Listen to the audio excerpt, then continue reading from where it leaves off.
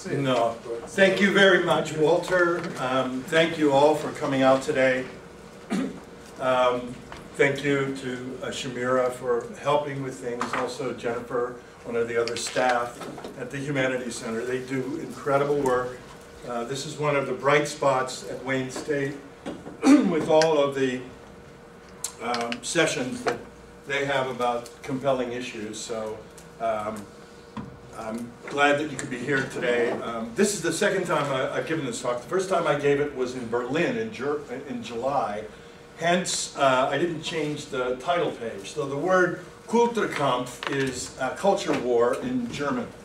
And for those of you who might be interested, the cover of this magazine, Der Spiegel, which is a leading magazine in Germany, had what became a rather provocative cartoon on the front. It quickly became went viral and became a meme, I guess, of Donald Trump cutting off the head of the Statue of Liberty. For those of you who remember, there was a little engagement between Stephen Miller, the white nationalist who is part of the Trump administration, and some journalists about what the meaning of the Statue of Liberty was and the words by Emma Lazarus on the Statue of Liberty. So, kind of interesting. Just a little quote from Antonio Gramsci, the great 20th century Italian Marxist, who I think was rather far-sighted when he talked about potential crisis, because we are confronting that kind of crisis today where the old order is really dying. What we hope will be a new, not necessarily a new world order, but something that is much more egalitarian, is still in birthing, and in this interregnum, as he said, there's a great variety of morbid symptoms appear, and Donald Trump is one of those morbid symptoms, I would argue. But he is part of a longer and deeper contour of conditions that I really want to talk about. And I know we're all probably tired of hearing about Donald Trump. You know, the media has gone overboard constantly on what Trump's tweets, and everybody has grown tired of them, I think. But what I really want to focus on is the constellation of historical, economic, socio-cultural, and social-psychological conditions that help explain Trump's presidency not as an aberration, but as a culmination of a wide variety of conditions in contemporary United States. And I want to highlight in particular certain white working class voters, particularly in the Rust Belt area, who in the 2016 election cast their vote for Donald Trump, many of whom are now having buyer's remorse. Today's The Guardian newspaper had a really interesting article about that kind of buyer's remorse. And of course it was in places like Pennsylvania, Michigan, and Wisconsin, which provided the electoral victory for Donald Trump, because we still have a crazy electoral system which is not democratic. And we'll talk a little bit more about that. So I'm going to talk about those constellation forces, but I'm going to talk about them in terms of how they've emerged over the last 40 years or so. And I want to highlight also in that discussion some of the deeply rooted racial and ethno-cultural threads that continue to inform what has become Trumpism or white identity politics. So what I'd like to do is begin with a personal anecdote will provide an entry point to my topic for today. Back in late September of 2016, as a member of the Peace Action of Michigan and MCHR, Michigan Coalition for Human Rights, I had arranged for a local movie theater, Cinema Detroit, which you should, if you haven't been there, you should take advantage of, to show a documentary film called National Bird, which was about U.S. military whistleblowers in the drone warfare in Afghanistan. As the moderator for a discussion of the film, I introduced a member of MCHR who was an Iraq War veteran from the white working class, with a very interesting background. Upon returning from his tour of duty, he began working at a local defense plant. Then in the aftermath of the revelations by Edward Snowden, he quit his job, becoming in the process a peace activist. During the Q&A, following his brief comments on the film, he was asked who he had planned to vote for in the presidential election, especially since he had previously voted for Barack Obama in 2012. When he responded that he was leaning toward Donald Trump, there was an audible, angry, and aggrieved reaction from the crowd. I tried to quiet the shouts and denunciations to return to the subject at hand, but it was clear that his presidential choice was seen by this activist crowd as some sort of betrayal. In fact, it was his own sense of betrayal by those like Hillary Clinton who drove him as to a candidate. These were, of course, Clinton was a supporter of the Iraq War. And it was that in particular that drove him to Donald Trump. And it's interesting, there's been a study fairly recently of Pennsylvania, Michigan, Wisconsin as states that have had higher than normal deaths and injuries from the Iraq-Afghanistan wars. So he might not have been an anomaly in this. Clearly there was an indication that the white working class men living in the Rust Belt were prepared to vote for Donald Trump because he offered what they then believed to be some of the issues on foreign domestic policy which were alternatives to the establishment. Indeed, as I'll talk about in the election results, a recent survey of former 2012 Obama voters in Michigan found that 30% of them had voted against Clinton by voting for Trump. Given what may be both representative of and atypical from other Trump white male working class voters in the Rust Belt, what can we deduce from the 2016 presidential election results that tell us something about how class, gender, and race figured intersectionally in this election? Moreover, how can we better understand Trumpism, in particular as a constellation of ideological and cultural currents in American life, especially but not exclusively related to the white working class? And here I want to emphasize, again, that the average Trump voter was not a working class voter. The average Trump voter was a middle class voter making $72,000, living in suburban or rural communities. The white working class has become, for some, a convenient whipping boy, so to speak. And it's necessary to better understand the nature of what we mean by class and how we define that class. So, the working class, if we want to look at a more expansive definition, beyond those who work for a wage, that's somewhat problematic and contested, and it's too exclusionary. There are women who do not work for a wage, who do social reproduction work, who are part of the working class. So there's a more inclusive definition that I want to use, one whose labor power is commodified through coercion. In other words, it's about the power relationships that operate in everyday life and also embedded in particular occupations that define what we consider to be the working class. And it's Michael Zweig does, sociologist from SUNY, Long Island. He identifies about 63% of the US labor force as working class. Now, when you begin to identify how many of that working class is unionized, those numbers begin to go down rather enormously. From 1950 at some high points of 35% of the working class organized to today 11–10%. More in the public sector than the private sector, which is one of the reasons why Republicans have been driving hard to destroy the public sector, because it's within the public sector, particularly, that women and African Americans and people of color in general have been able to get an escalator into the middle class. So here, see a little bit of the composition of the, the working class. It's been, the number of white men has been going down as the number of blacks and Hispanics has been going up. So the vision somehow that the working class is white is a misrepresentation, kind of a major misrepresentation. That doesn't, however, eliminate the fact that within that working class there are all kinds of divisions: racial, ethno-cultural, skill,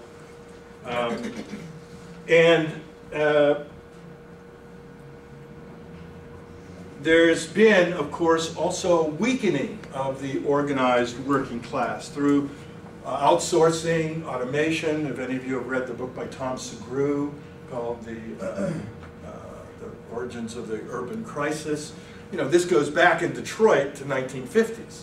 So we're talking about a long-term trajectory of outsourcing, of automation. And for those of you who are about to enter the workforce, you youngsters here, you know, you may find indeed that it's not going to be possible to get a full-time job. You're going to be working as a temp. And temporary workers have grown enormously over the past 30 years. And all of this, of course, is combined with what goes back to the attack on unions, particularly in Ronald Reagan's presidency, creating what some have referred to as a risk society. So, let's talk a little bit about the socioeconomic setting. Again, I'm trying to define a larger constellation of forces that we can call Trumpism, and not just who Donald Trump is, but what has brought us to this particular point in time. So we have, in a sense, the socioeconomic setting, and I think you can't talk about Trumpism without understanding neoliberalism and neoliberal globalization. And this is the kind of movement that's happened globally that also helps to explain the rise of the right in France, in Eastern Europe, in Germany, in England. These are the sorts of things where there have been deindustrialization, where financialization has, and financial speculation has increased, particularly starting in the 1970s, and the great work by the recently passed historian Judith Stein on the 1970s shows how many banks were turning from providing money for manufacturing to beginning to explore more speculative investment practices. So also set in that is a declining U.S. global hegemony, and I think this is really important. It's one of the things that's often not talked about, but I guess I did talk about it in my book. So, so a little, sorry to be unhumble about that. But, and I think whenever, and particularly when, and you'll see this also in another interesting way in the Colin Kaepernick thing, well, I'll talk a little bit about that. And that is that often working class folks who are so disrespected in this society in any number of ways, one way in which they feel they have some status is by identifying with the state, the sort of the vision of this powerful country still, you know, walking astride the globe. But it isn't that way. It hasn't been that way since the defeat in Vietnam, and we can talk more about that later. Also, the emergence of what some people call as casino capitalism or vulture capitalism, which is David Harvey, the Marxist geographer, says, an unholy alliance between state powers and the predatory aspects of finance capital forms the cutting edge of vulture capitalism. That is as much about cannibalistic practices and forced devaluations as it about achieving harmonious global development. And we have our own, you may not see Dan Gilbert as a vulture capitalist, but think about how Dan Gilbert came to power through Quicken Loans. And according to my Michigan State graduating daughter years ago. He ran a gambling racket up there, so here's casino capitalism operating. Now,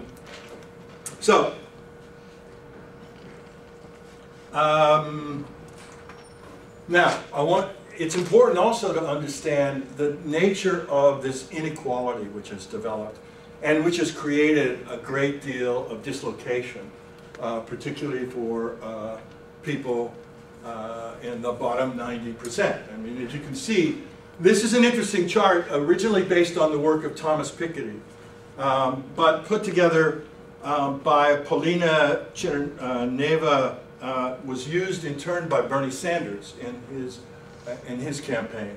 And what it essentially shows is how you have an increasing amount of wealth going to the top 10% and a decreasing amount of wealth going to the bottom 90%. And this is what the so-called tax reform that the Republicans have just passed and are trying to shove down our throats that just recently passed. They're still working out some of the details. But basically, it's a redistribution of wealth from middle class, working class, up to the 10% and the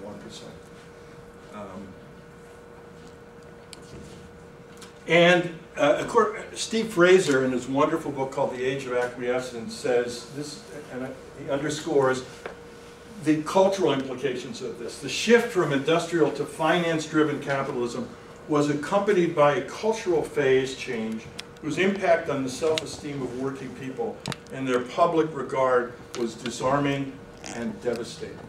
So, let's talk a little bit about the socio-cultural background, right? The rise of celebrity culture. Because who is Donald Trump, right?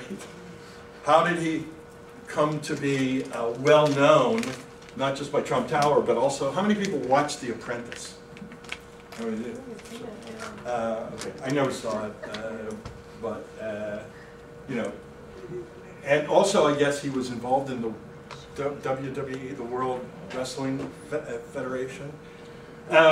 So here's the rise of celebrity culture, where you can transform your cultural capital into political capital. And this doesn't happen just on the right, it also can happen on the left. You know, people like Michael Moore becomes that kind of iconic figure on the left. Also, media culture in general. There's an incredible book written years and years ago by a man by the name of Neil Postman, who was a communications specialist who studied, the book was called Amusing Ourselves to Death. And basically Postman said that he was, to some extent, analyzing what he considered, in effect, a dumbing down of America. And what he did, interestingly, is he took the speeches of Abraham Lincoln and the Lincoln-Douglas debates, and he lined those up with the Reagan-Walter Mondale debates, and talked about how the level of intelligence had been diminished in some of those discussions. So we've got media culture and the society of the spectacle, and we get what is sometimes called infotainment and the trivialization of discourse, and people overwhelmed by all of these media memes, absorbing them without critical consciousness and gaining what some people refer to as knowledgeable ignorance. Now, there's a long-term trend also that's been part of American life that Richard Hofstadter, way back in the 1950s, one of the great American historians, identified as anti-intellectualism. It plays out in a particularly interesting way that helps to define Trumpism. There's updating of some of that in Susan Jacoby's work, The Age of American Unreason, where she talks about the persistence of religious fundamentalism, anti-rationalism in American life. And Trump gained, had an overwhelming support among evangelicals, even higher than George Romney did not George Romney, Mitt Romney. That's a senior moment, going back to his father. And so Mitt Romney. So you have a kind of anti-rationalism, religious fundamentalism, and of course that they are part of the governmental project of Trump now, with people like Betsy DeVos, Ben Carson, and others in the cabinet, and Pence himself, who is a religious fundamentalist. And it's important to understand that it's not just anti-elitism per se, it's anti-elitism of a particular kind. That is, professionals, upper middle class professionals, are often seen as more antagonistic to workers than the very wealthy. Because it's often those folks, including myself, right? Lawyers, doctors, who they have most contact with, and who often treat them and trivialize them and infantilize them in many ways. So the cultural clash that occurs is not so much between, let's say, the rich and the working class, as much as it might be between upper middle class professionals and the working class. Here's Henry Giroux. The election of Donald Trump to the presidency is a case study how politics has been emptied of any substance, hence the media culture, the society of the spectacle, and civic illiteracy has been normalized. And just recently, there was a poll that Pew Research did of only 36% of Republicans believe that colleges do more good than harm. Only 36% of Republicans believe that colleges do more good than harm. That's why it might be a really uphill battle to get free college tuition, as you guys should have, and as Bernie was running on, because there are people who are still antagonistic to even the idea of going into a college. So, and I want to link this again, this kind of intellectualism, anti-intellectualism, and civic illiteracy, I think is part and parcel of the rise of neoliberalism. Because neoliberalism is about evacuating, emptying out the public arena, destroying the public sector, making the public sector become squalid while enriching the private sector. As one analyst suggests, as a process of institutional political regression, the neoliberal revolt inaugurated a new age of post-factual politics. So I think you need to see the issue of post-factual politics in a larger socioeconomic and sociocultural context. So which one is it, the blue pill or the red pill? For those of you who are fans of psychological conditions. I think that fear and paranoia have been deeply rooted in this country. Michael Moore, in his film on Bowling for Columbine, has a phenomenal little animated part of that, where he talks about the emergence of the Second Amendment and the gun worshiping, gun fetishization in the United States. And it's all about, historically, well, there were all these native peoples out there. What were they threatening in the woods somewhere? And then we had to deal with the slaves because we had to keep them down, right? So this notion of fear and paranoia is deeply rooted in the history of oppression, of genocide and oppression in US history. And it's also further reinforced by the kind of imperial enclosures that we have, the sense that everybody's out to get us, or and now it's of course been blamed on Muslims in general. That's Trumpism. Islamophobia is sort of part of that fear and paranoia. Now, anger and resentment.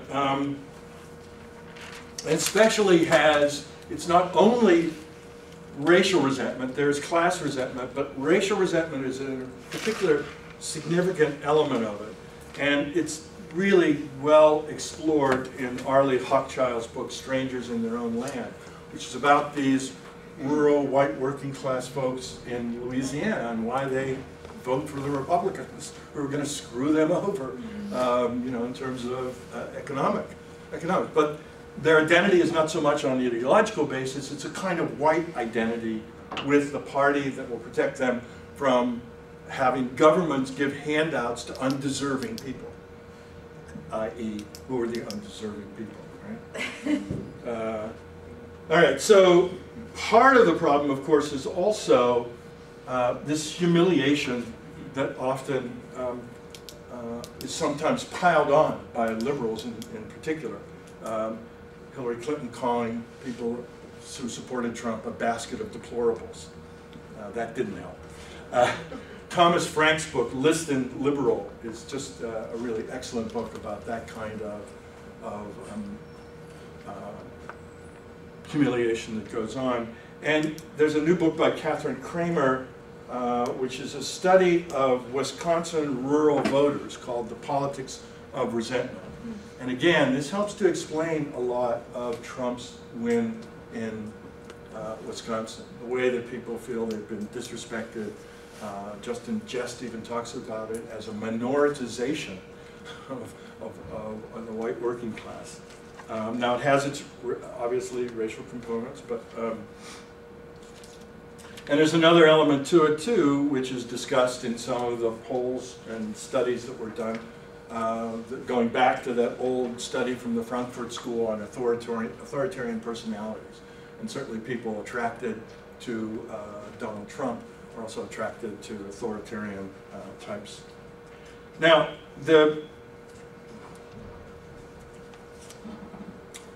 this election also turned on the fact that there are all kinds of things which are wrong with the electoral system.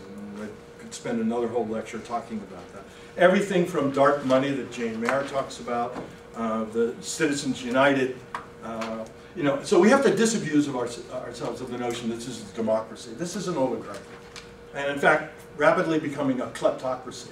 That is another great Greek word. Everything can be traced to the Greek. So krasi is rule, klepto is the thieves. Rule by the thieves. The predator-in-chief is in the White House right now, and he's a poster child for the kleptocrats. There was also, there has been a campaign by the Republican Party, deep roots in the Republican Party, going back to disenfranchise voters, particularly people of color, going outstate Republicans trying to suppress the vote in Detroit, for example. 14 states had voting restrictions in effect in 2016, strict voter ID laws, fewer opportunities for early voting, and reductions in the number of polling places, particularly for students who couldn't find those polling places. And there are already millions of disenfranchised ex-felons who cannot vote in an overwhelming number of states. And it's estimated that even in Florida alone, 33% of African American men are disenfranchised because they have a record. The other thing I think that's important to understand here is that the change in turnout rates of blacks and whites in states in 2012 and 2016, which this captures, the black vote in effect was not only suppressed, but it was also, you know, a certain kind of apathy or even antipathy to Hillary Clinton and the background of the welfare reform that was passed under her husband in the 1990s. And talking about predators, you know, black youth. Smaller turnout for African Americans, a suppressed vote of African Americans, and a rise in the number of white votes all helps to explain what happens with these electoral votes. And I think it's important to understand that in Wisconsin alone, 300,000 people were kicked off the voting rolls. And that had most likely a very major impact for the 20,000 vote margin, I think, that Donald Trump had in Wisconsin. So, what has Trumpism as an electoral project? And here I want to differentiate the electoral project versus the governmental project. The electoral project, Trump would try to run as a faux populist, embracing certain things about, criticizing some things about the wars, the Afghanistan war, why are we sending troops over there, and now we're sending more troops over there, right? That's the adult in the room, General Mad Dog Mathis, who helped to shovel more young men and women into that graveyard of empires in Afghanistan. Here's another great cartoon from the front of the Daily News when Trump came for the Mexicans. I do not speak out as Mexican. This is on the basis of Pastor Niemöller's famous speech about the Nazis in Germany. As I was not a Mexican when he came for the Muslims, I did not speak out as not a Muslim. Then he came for me.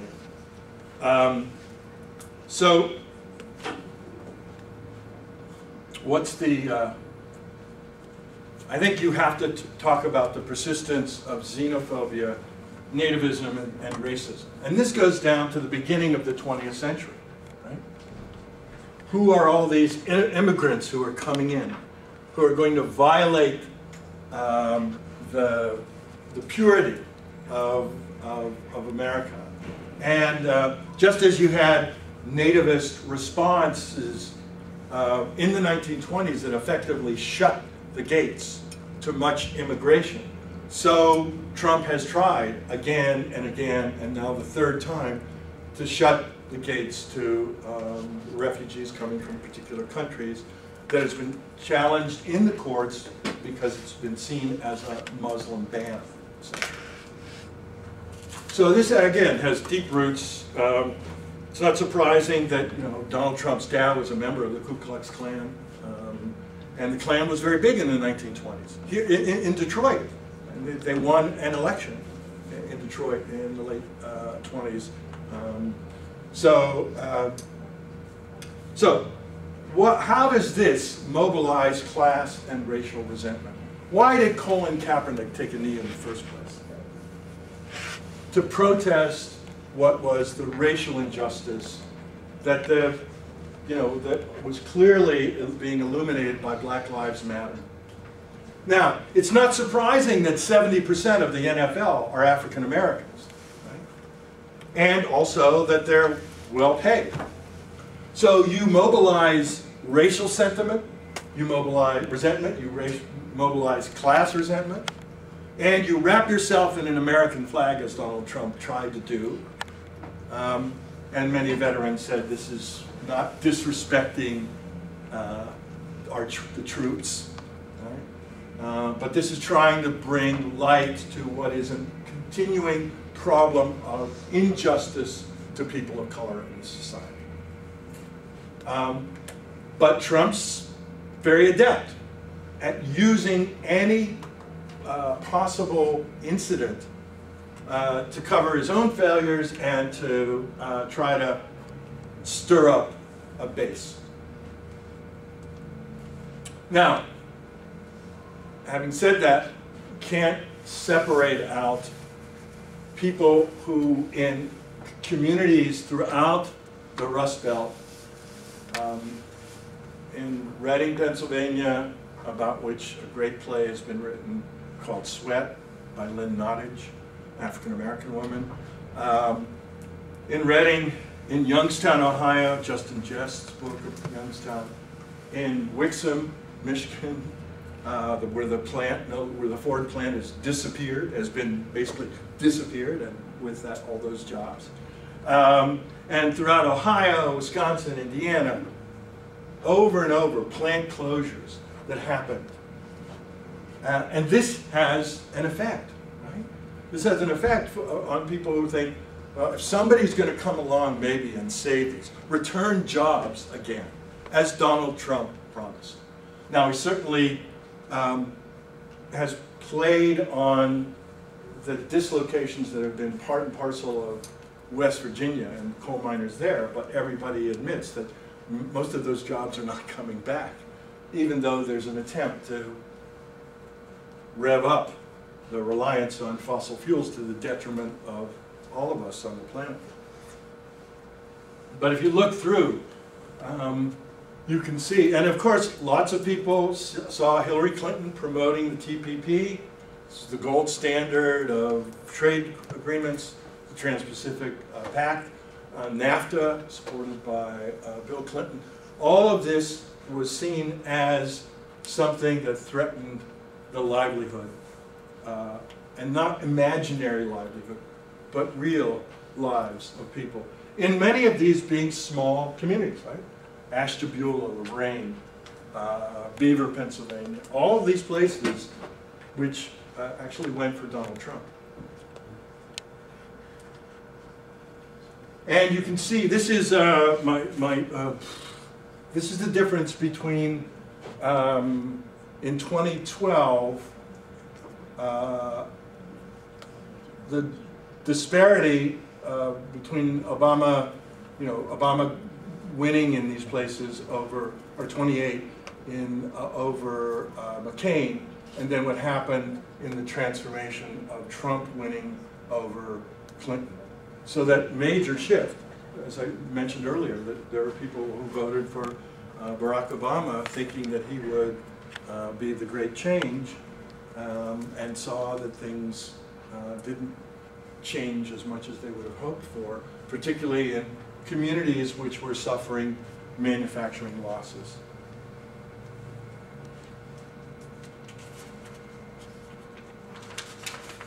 All right, so the presidential election polls.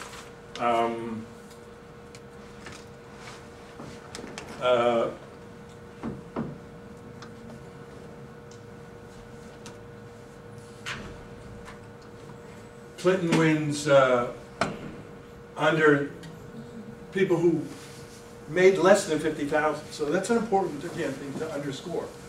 Still among poorer people, the working class, she's winning those votes, but Trump wins with over 50,000. Clinton wins 51% of the union households, but Obama got 60%. So there's a depression in that the union household. Now, union household doesn't mean everybody in the union was a member, everybody in the household was a member of the union. Trump wins among those with only a high school education and some college. Specifically, whites without a college degree give Trump a 67 to 28% advantage. So in places and wealth. And Clinton won in 500 counties that account for 64% of the economic activity in the United States. Trump won more than 2,600 counties, which account for only 36% of the wealth in the United States. So Clinton wins in cities, but Trump winning in suburbs and in small towns, overwhelmingly. So, what is Trumpism as a governmental project? Cabinet of billionaires, militarists, and know-nothings.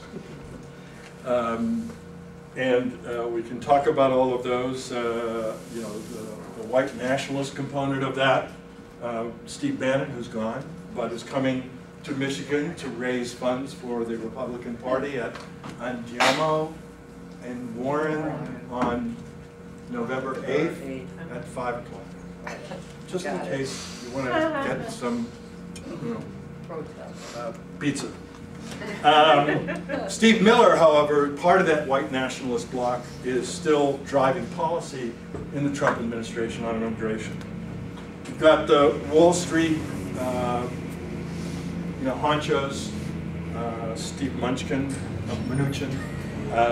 Wilbur Ross, but all of them come from more speculative wings of the of capital. And then you still have the Goldman Sachs people, because it's basically an oligarchy. It doesn't make a difference whether it's Republicans or Democrats. Goldman Sachs will always have its hand in the pot. You've got the extractive populists, extractive capital, Rex Tillerson, Secretary of State coming from Exxon, one of the biggest polluters in the world. Steve Pruitt, who was a shill for the Attorney General of Oklahoma, was a shill for the Koch brothers. And then the Christian right. And of course, you've got the whole military-industrial complex. And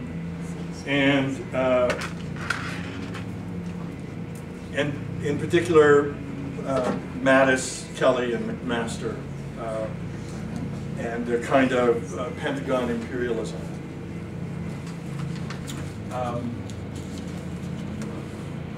And here's something I think Mike Davidson might be appropriate to the younger members of the audience. Trumpism, whatever temporary successes, cannot unify millennials' economic distress with that of older white workers because it interposes geriatric white privilege, the dying of an old order, as a touchstone of all its policies. The real opportunity for transformational political change belongs to the Sanderistas, but only to the extent that they remain rebels against the neoliberal democratic establishment and support the resistance in the streets. And here we come to the uplifting part of the program. The Women's March, which was a great outpouring of those who shouted loudly, "Not my president." I was in New York immediately after the election in Washington Square Park, where tens of thousands of kids from all kinds of NYU, all sorts of schools were marching in, high schools coming in, and then marching up to Trump Tower. So the resistance manifests itself in any number of ways. There's an upcoming national convention. It's starting today, I think, at downtown Detroit. Women's convention. Unfortunately, I don't think they've made enough room for people who don't have a lot of money. And unfortunately, this makes it not a cross-class alliance as it needs to be. But Indivisible, how many of you heard of it? I've heard of Indivisible. I know some of you are participants in it. There are over 6,100 chapters around the country, and not in just large cities, but also small cities. And I must say that in the Invisible chapter that I am part of, and it's represented here by a number of people from that chapter, it has been women in particular who have taken the leadership and have done an inordinately great job in lobbying against all of the worst sorts of things that have been going on under the Trump administration. But it has to expand. It has to get larger. It has to become, in Naomi Klein's words, a book I would highly recommend, "No is not enough." So resisting Trump's shock politics and winning the world we need. Check out Naomi Klein's book. And I'll end another quote from Howard Cago on resistance. Contemporary resistance is engaged in defiant delegitimizing of existing and potential domination, but without any prospect of a final outcome. We're not sure of what's going to happen in this interregnum, right? But it needs to think of itself more in the ways of what are the transformational reforms that are essential, and how do we get to the point of making those transformational reforms. What time is it, by the way? I want to leave time for questions. 1:19. 11 minutes left. All right. I was going to play the Eminem, but I'll just say you can go online, see it, because I want to have time for questions. This Eminem rant. And one thing that we need to, this defines this difference, this class difference. Specifically, Robert Ritchie, growing up in white suburban Romeo, now known as Kid Rock, being a supporter of Donald Trump, and Eminem, or Marshall Mathers III, growing up among the working class in Detroit. So we have our own, in a sense, template for the distinction, for the difference between class differences here of support and opposition to Donald Trump. So thank you. If you want to get your rant for the day, you can just watch the M&M YouTube video. But whatever questions, comments, criticisms you have, I'm more than willing to.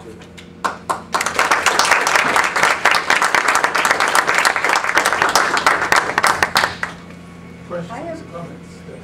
Go ahead. I just have hegemony.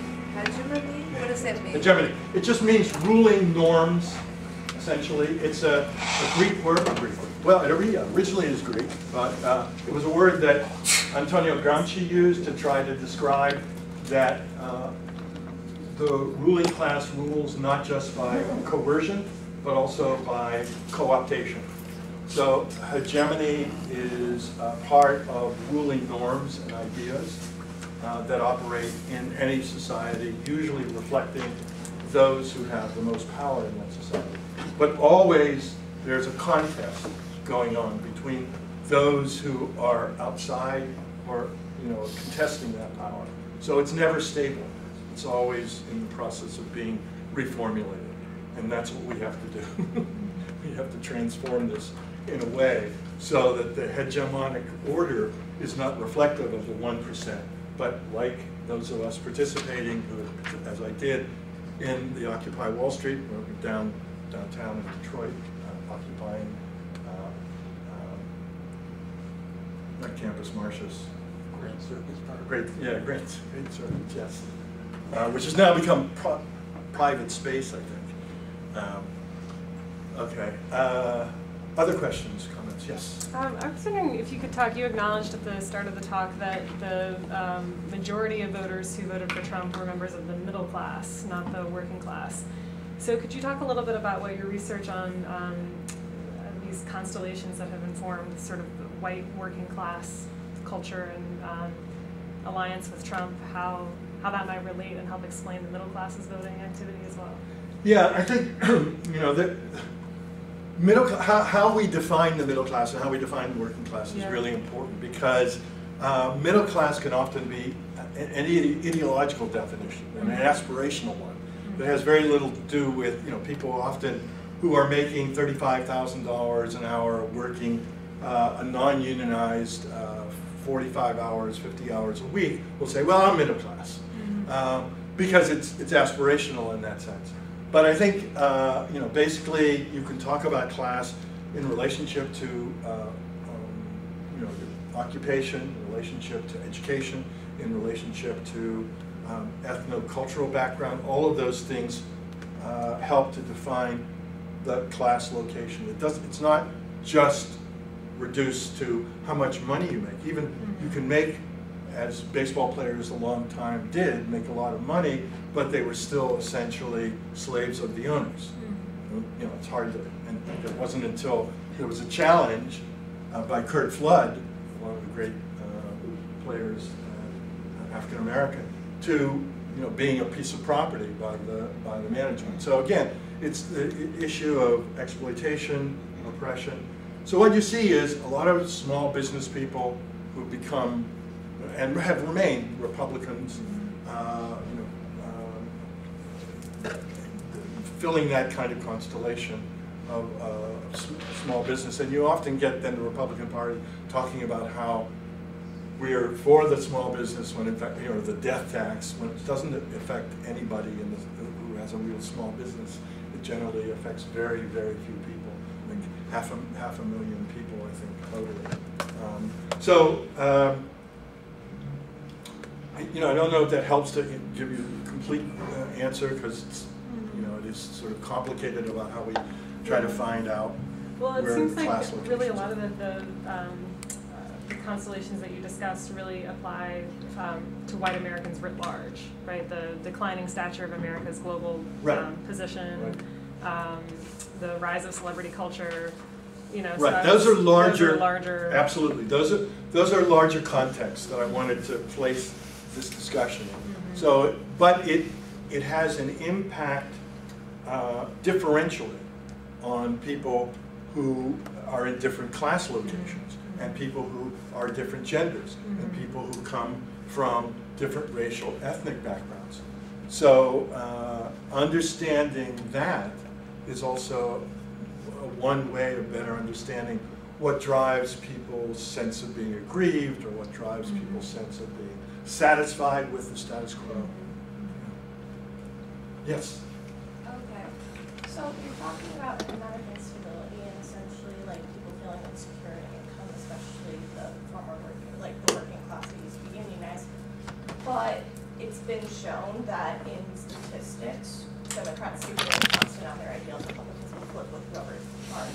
How can any party complain about the economy when all they'll do is flip the second someone in charge says to, when they're essentially not Right. to offend anyone, but sheep?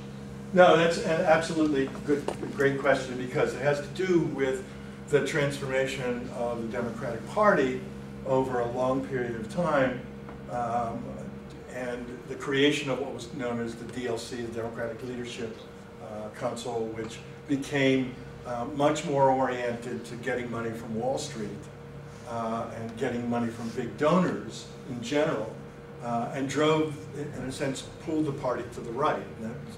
I was talking about Republicans. Okay, so in Republicans, again, you have two different cleavages, in effect.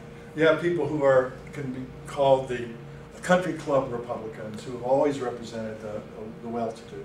And then you have the Tea Party Republicans, right? Many of them from lower middle class backgrounds, who are angry over cultural issues most of the time. The debates that happened around women's reproductive choice that continue to rile folks up, immigration, all kinds of issues around now about Black Lives Matter.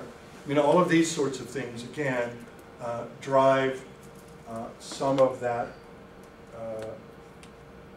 disaffection from the Democratic Party, who that wing of the Republicans seeing giving into immigrants, giving into African Americans, giving into women, and therefore their identity and their what is a kind of effective partisanship isn't really represented by Democrats. And it's something that I think Bernie Sanders talked a lot about. How do you reach people in those?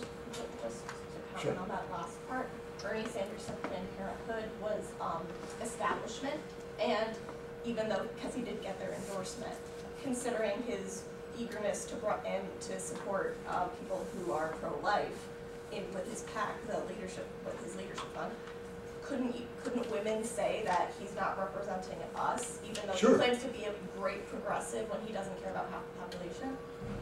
You could certainly, there has been that critique, and I think some of it's unfair in how it's been lodged against him. There is a, well, no, I don't know if he ever said that about Planned Parenthood. Maybe, I don't know. But I think you could make the case that Emily's List, it has been a part of that democratic centrist reorientation. And that is part of more of the Democratic Party establishment.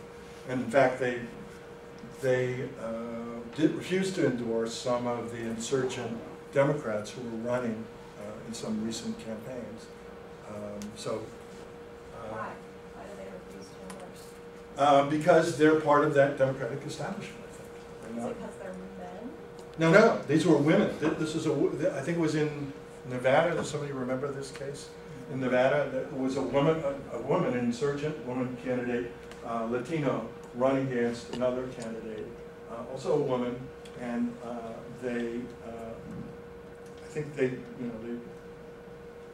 refused to endorse. I read the book about Emily's List this summer, and they said that since they have limited resources, they choose the candidate that they think is most likely to win. Isn't that the strategy? Well, yeah, that's an important part of strategy. It sometimes can become a false kind of pragmatism, which is to say, we can't actually run on a platform of single-payer health care. I mean, that would be ridiculous, is what Hillary Clinton said about Bernie Sanders' proposal. But it's not ridiculous. It's not what the majority of people now want. You know, and it's not. However, it's up against you know, a constellation of forces within the health industry and within other parts of the economy that resist single-payer health care. I hate to be like a rock rouser. No, Question. please. No, these are important Bernie questions. Sanders is the governor, is a senator from a state with less than 3 million people, which Right. is 96% white, Right. and generally like upper middle class or higher class, based on overall gross income. I would dispute that last point. Okay, but the other because- two are Yeah, the essentially other two are right. essentially true. And Bernie Sanders also voted against allowing to import other countries' drugs to lower prescription drug prices in the Senate. I'm not sure of that. Maybe it's because he thought it wasn't comprehensive enough, but he still did. I'm not sure of that. But, I mean, But- these are important questions, but I don't want to. When what- Sanders criticizes Kamala Harris for something she said when she has a state of 55 million people Right. with a generous amount of minority representation, they're not going to be representing the same interests. Oh, I agree. You make some valid points, but I think we got to keep our eyes on the prize, so to speak. More important is the fact that the state of Wyoming, which has 600,000 people, has 2 senators. The state of California, which has 30 million people, has 2 senators. Why do we have this kind of electoral system and so-called representative democracy that continues to favor you know, the white rural areas as opposed to larger urban states? And you know, Democrats also equally benefit from that system with Delaware, Vermont. oh sure, Maine. sure, they can certainly, Not equally. but but again, not equally. If you look at the overall percentage of popular vote for Democratic congresspeople and the overall percentage for Republican, factor in gerrymandering, factor in Citizens United, what you've got is an absolutely illiberal system, an absolutely undemocratic system, and we should be, as much as there can still be debate about the Sanders-Clinton issue, we should be keeping our eyes on that. We have a dysfunctional system that works for the 1%, that does not work for us. And it doesn't make any difference who gets into power. It does make a difference who gets into power, but as recent studies suggest from Princeton, that study about who actually, when there is financial legislation going through Congress, who wins congressional support the most, it's usually the 1%, not the 99%. So we've got a lot of work ahead of us. I think this is a large bump in the road. A lot of it is generated by some of that reaction to having an African American in the White House, the house that slaves built. Let me end with, we're almost at 1:30, I think. Let me just end with a story from my granddaughters, because I told this last night, but it helps to maybe assuage some pain that people may be feeling. So my 2 grandkids, 8 and 4, were sitting around with their babysitter, and they were eating carrots, and the babysitter said to them, you know, if you eat too many carrots, you can get orange. You can become orange. And my 8-year-old said, is that what happened to Donald Trump? And then my 4-year-old gave a big sigh and said, I miss Barack Obama. All right. There might be one more question from somebody else. Who else? Yes. That has to be asked. Go on.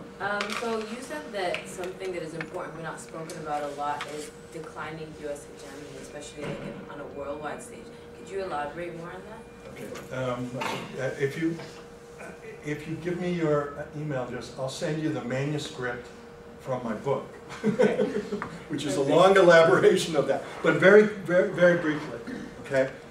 Coming out of World War II, the United States basically, because it was the preeminent power in the world, set this economic architecture for the world, and in the process established its its outreach, not only economically, but culturally, and then militarily. It controlled 3/4 of the gold reserves. It manufactured 50% of manufacturing goods. Now it's down to about 20% manufacturing goods. We're off the gold standard. Richard Nixon did that in 1971. If you look at who's the leading producer of steel in the world, it's places like China and Korea and Brazil. It's not the United States anymore. All of that is part of a declining economic agenda. There are those who argue that the United States, with its 800 military bases around the world, and it's now in 80 countries with special forces, including Niger, right? Which is not, it's a long history of Western intervention to underdevelop Africa. As I suppose Walter Rodney said that, the underdevelopment of Africa. That's part of it. That's part of it. And I think as every empire historically has seen its power erode, there have been internal divisions, and I think we're in that situation now where we still spend an inordinate amount of money that Democrats will vote for also for a $700 billion so-called defense budget. It's actually more like $1 trillion when you factor in the Energy Department, the veterans, etc. So all of that money is a misappropriation to retain the image of a behemoth globally, even though the United States has been more and more at the mercy of a global system that were it not for financialization, which is the way that the U.S. can keep its control. It would be part of a multipolar world instead of just attempting to maintain its agenda. And we're moving towards that anyhow, multipolar world. We have to figure out how to deal with that.